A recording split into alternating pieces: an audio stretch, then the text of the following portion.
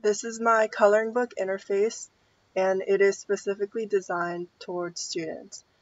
For example, the coloring page is not like most coloring books. This coloring interface makes use of diagrams seen across many science textbooks and academic settings. This interface supports many diagrams such as the human body, the world map, and the like. And the diagram is used so that users can correspond a region in the diagram with a label. So the user can pick a color through the coloring palette here and choose a label. And once the label is chosen, the cell wall is corresponded to blue, and the user can try to find the cell wall in the following diagram. So if the user correctly associates the color of the label of cell wall to the actual cell wall on the diagram, a pop-up shows up showing that the user correctly defined this region with the correct label.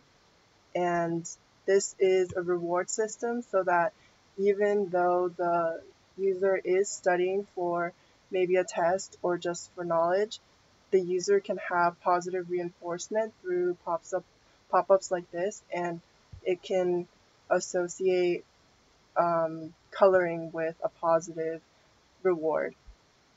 So after clicking OK, this region is colored blue, and the user then knows that this region is correctly defined by the label cell wall. But for example, if I choose red and I click on chromatin and I click a region that is not chromatin, such as the cell wall again, then the pop-up does not show up. So even though the user did get it wrong, there is no negative reinforcement. So to kind of go along the flow of positive reinforcement and not discourage users from using the interface.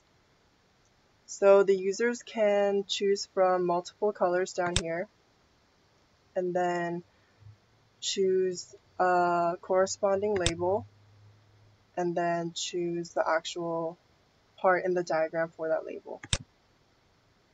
So, which is right here. And then the pop-up will show up, and then the corresponding region will be colored. And this is the main interaction that this interface supports, and it mimics kind of a flashcard, but it is also a visual representation of what the label is and what part of the region in the diagram is.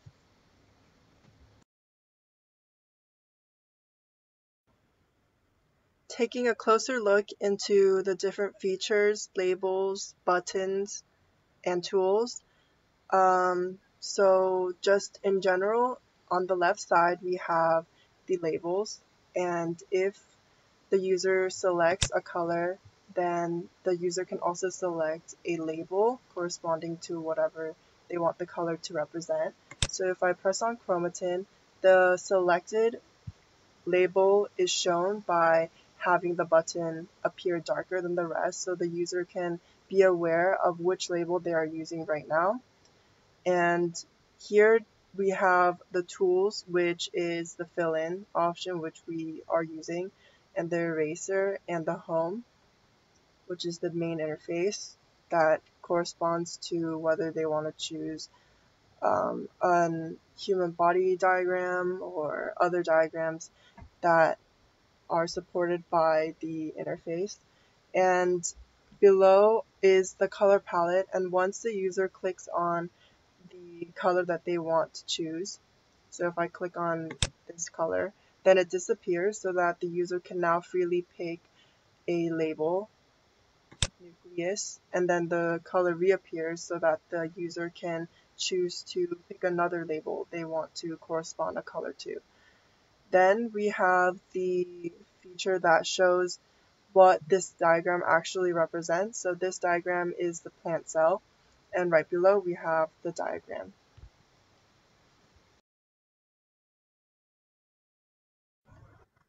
So this design implementation was inspired mostly by the user studies that we conducted during Cycle 1.